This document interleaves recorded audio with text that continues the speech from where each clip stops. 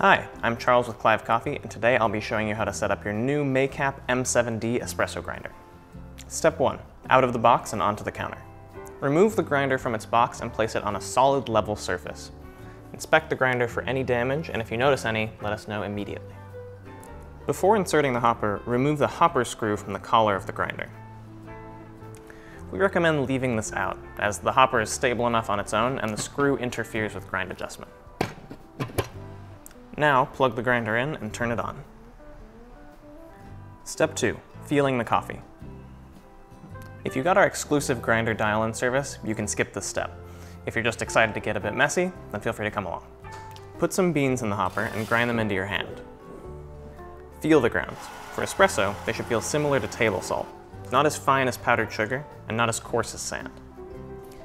If the grind feels too coarse, you can adjust it finer by turning the worm drive towards you.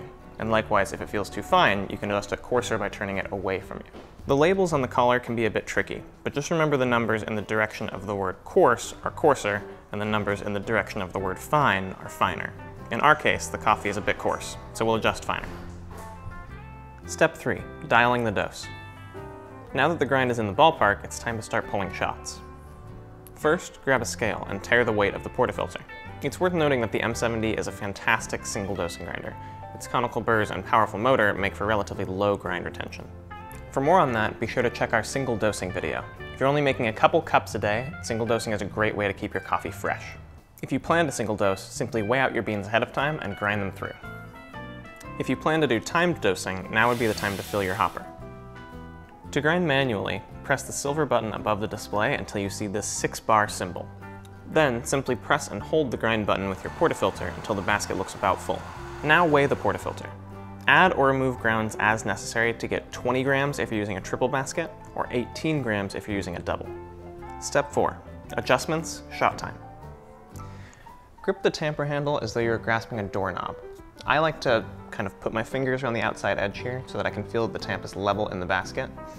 And then we're just going to lean in and push straight down. The amount of pressure is not nearly as important as your consistency and the ability to keep the tamp perfectly level so water doesn't find any weak spots. Now insert your portafilter and start the shot. We're going to be watching for the first drops of espresso to fall between about 6 and 10 seconds. As the shot progresses, we'll observe the total shot time. Our target output is 1.5 ounces or 30 grams of liquid espresso in 25 to 30 seconds. If the shot falls under 25 seconds, you'll want to adjust your grind finer. And if it falls over 30 seconds, you want to adjust your grind coarser. It's best to make small adjustments of a few half turns at a time, and this one was a little bit fast, so I'm going to make a few adjustments finer. Making small adjustments will be easier than making really big adjustments and overcorrecting. I also recommend doing a brief 1-second grind to purge old grounds between adjustments. This ensures your entire dose is ground at the new setting. Once you've pulled a shot in those parameters, great work. If it's not tasting quite as you'd like it to, then change it. You're the barista now. If the espresso tastes a bit bitter and acrid, then shorten the shot time by a little bit. If it's a bit sour, then lengthen the shot time.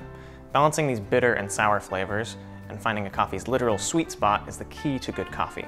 Adjust to your taste and make sure to break the rules. Step 5. Timed dosing. Now that we have our grind size dialed, we can set up the grind timer for consistent and repeatable dosing. With the hopper filled, press and hold the silver button atop the grinder until the display looks like this. From here, spinning the button like a dial will take you to the different programmable timed dose settings. Pressing the button on any of them will allow you to change it. Let's go to the first timed dose and change the time to 4 seconds. Press the button again to save it, and then rotate the dial counterclockwise to the exit and press the button. Tare your portafilter, grind, and weigh the portafilter again. If the dose is too small, increase the time setting by a few tenths of a second, and if it's too much, then decrease it. For more tips on coffee technique and recipe, watch these videos here. If this video answered your questions, be sure to hit the like button, and for more coffee knowledge and in-depth videos, be sure to hit subscribe.